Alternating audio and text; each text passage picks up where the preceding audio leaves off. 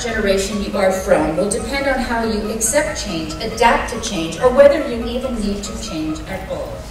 This leads me to a discussion on how we have to adapt change in corporate culture and how to adapt to this change to make us more efficient and productive in the construction industry. So the other key to unlocking the pathway to success in this ever-changing world is understanding how we change and adapt to communication. Communication, a much-needed skill in the construction industry. When I graduated from Purdue in 1978, the percent of women in the engineering workforce was 10%. 34 years later, according to the National Science Board's 2012 Engineering and Science Indicators, women only comprise 13%.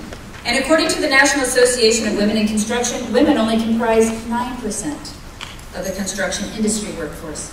However, according to the U.S. Bureau of Statistics, the latest numbers from 2010 show that women make up 50.8% of our population. Given the critical need to repair and construct our nation's infrastructure, to me it is a very sad commentary to realize that we have made little progress. McKinsey, in its 2011 report on unlocking the full potential of women in the U.S. economy, stated that women have been a growing factor in the success of the United States economy since the 1970s. Indeed, the additional productive power of women entering the workforce from 1970 until today accounts for 1/4 of the current GDP. Women bring skills that are critical to our collaborative projects. Attracting and retaining talent such as we have out in this audience in this complex construction industry has to become a priority. In our complex and interdependent world, collaboration is increasingly required to produce solutions to meet our client expectations. Because innovation relies on diverse mindsets, engineering and construction companies must increase the diversity of their project teams.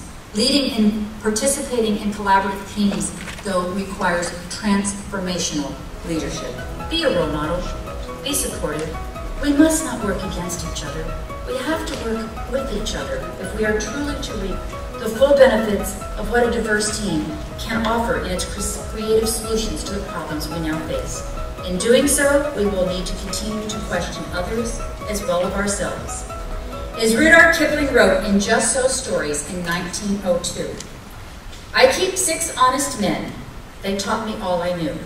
Their names are what and why and when and who and where.